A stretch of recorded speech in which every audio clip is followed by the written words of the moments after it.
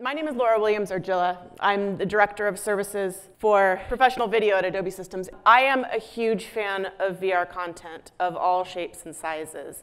I first fell in love with VR when I was introduced to Sidra in Clouds Over Sidra, Chris Milk's amazing, beautiful documentary. From that time forward, Adobe has been looking for ways that we can help support this emerging media and help filmmakers take full advantage of the opportunities that true immersive media provides. And it is one of my great pleasures at work that I get to spend time speaking and discovering what people are doing with our tools, without our tools, around our tools, to make this content that is incredibly special, and I love it. The topic of my talk today is what's going on in VR outside of gaming. Now, this is not a gaming audience, and I get that, but I think a lot of the standards in VR storytelling actually draw heavily from gaming. And while I myself am not much of a gamer, I have learned things from gaming, including never play, oh damn it, now I'm drawing blank on the name. It's a really terribly terrifying horror game right before bedtime if you need sleep, because VR has this way of getting into your skin and staying with you and keeping you horrified clear through to the morning. I tend to think of categories in VR breaking down into 4 categories. The first being traditional entertainment. And see what I said about my slides there, not beautiful. Entertainment is what we're all good at, right? We understand storytelling, we understand the traditional trajectory of getting a viewer from point A to point B. And I think this is one I'm going to touch on very, very lightly.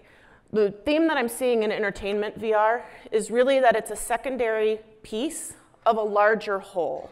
Usually it's in support of a primary piece of storytelling, and the VR experience rounds that out in some way. There are some particularly compelling pieces. I think the Mr. Robot piece of Elliot's experience was wonderful in that it took VR to this full storytelling piece of Elliot's experience. And if you haven't seen it, I think you can't now. It was time bound. But if you get the opportunity, you should. There's other similar pieces that draw you into a larger theatrical release that I believe add a lot to the overall story. The Jungle Book VR components, to me, are also of this same caliber. Made me want to be involved, made me feel involved in a way that the film itself did not. Same with The Martian's VR experience. But like I said, these are not where I'm going to spend my time today. I think we understand how to do entertainment storytelling fairly well. And what I'd like to focus on is what's going on outside of entertainment that is utilizing the same technology, but stepping out of that box that we seem to put ourselves in often when we think about how to use a technology, how to translate a story into this new mechanism in order to draw that audience in for more. I've boxed the 3 types of experiences into 3 loose categories, and some of them overlap a little bit. The first I consider exploration. And this is a lot of what we think about, especially if people first coming to VR create these experiences that transport you from where you are right now to someplace else. The Great Wall of China, underwater. These are incredibly useful. My son's school uses the New York Times 360 app extensively when doing social studies. Gives children a different perspective on events in the world that help draw them in for engagement in traditional education in ways that pictures don't. But what if the world that you're exploring is something that you can't physically visit even if you wanted to? There is a project called The Body VR, which is a medical book, essentially creating an interactive map of the human body, where you can explore in an inner space type environment the anatomy of the human body, the systems taken apart one by one. And this isn't a children's level engagement. This book, or this experience, was created for medical students and is an auxiliary experience to a traditional medical school experience, which I think adds an additional level of value. Watching the systems interact together and then being able to move through those systems one by one provides future doctors a different level of experience earlier in their medical education than a traditional textbook does. Sorry, I'm a little nervous today for some reason.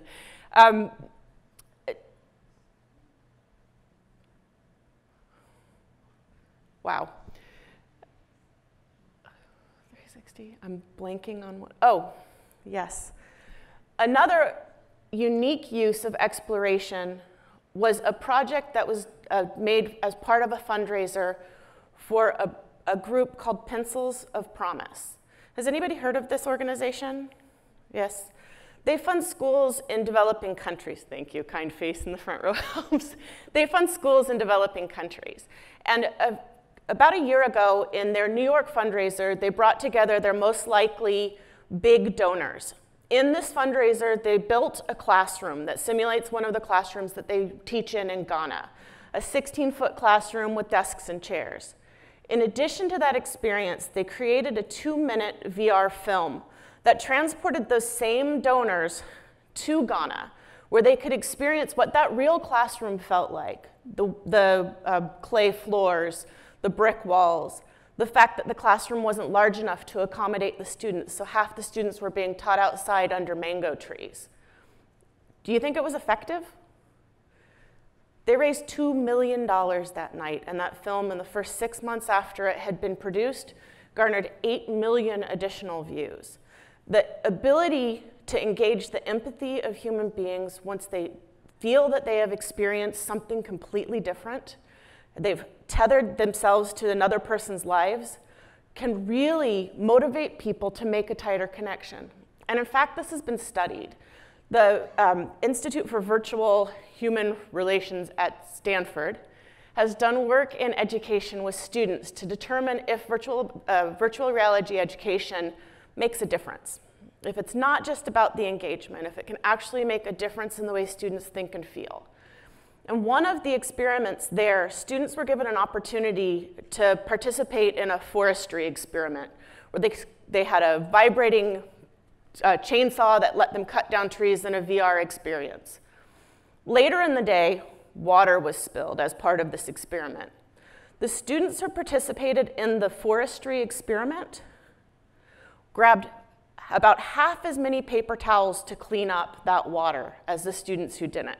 It made a cognitive switch in their brain about how they engaged with paper products and the use of paper products in that space. And I think when you start tying these things together, you can see that VR isn't just another form of entertainment. It's actually a way to modify behavior and to change the way that we interact with human beings. The next group of experiences are experiential, which really is redundant when I say it up here on stage. Bear with me. We tend to think of these as the things that we hear a lot about, surgery simulators or flight simulators or simulators that allow you to drive machinery before you're actually trained on that machinery. These things that give you experiences that are different than what you might normally interact with. I've worked in Seattle with some filmmakers who are making projects that go beyond that simple task-driven experiential behavior. And they're trying to create a world where they can take people who may have different frames of reference and bring them into an environment so they can experience why that environment is important. The filmmakers I've been working with are LGBT filmmakers who are trying to bring the experience of large-scale pride celebrations to individuals around the world and to help LGBT celebrants at Pride bring these experiences home to their family so their family can understand why that's an important part of their experience as a person in the world. And these kind of experiences can help start dialogues and hopefully change some of those misconceptions about it just being a party, because there's a lot more to it than that. One of the other interesting places where experiential experiences, God, I'm going to hate that I chose that word, where these experiential experiments is being explored is in the UK court system. In the court systems in the past, we've allowed simulations of crime scenes. And each simulation of a crime scene can be created by the opposing side. So you can have two conflicting simulations of a crime scene that best portray your side of that story. In the UK court systems, they're starting to look at bringing a unified VR crime scene experience to the jurors. So they can sit in the box with a VR experience and look at the parts of that they feel are most relevant to their decision-making process instead of having it driven by someone else. Something that you wouldn't be able to do by taking a group of people traipsing through a sensitive crime scene. And I think that these types of experience are in play now in ways that when we think back to entertainment, we don't necessarily think of as our stuff. And yet, in order to do these well, they need people with production backgrounds and people with technical backgrounds to help tell these stories.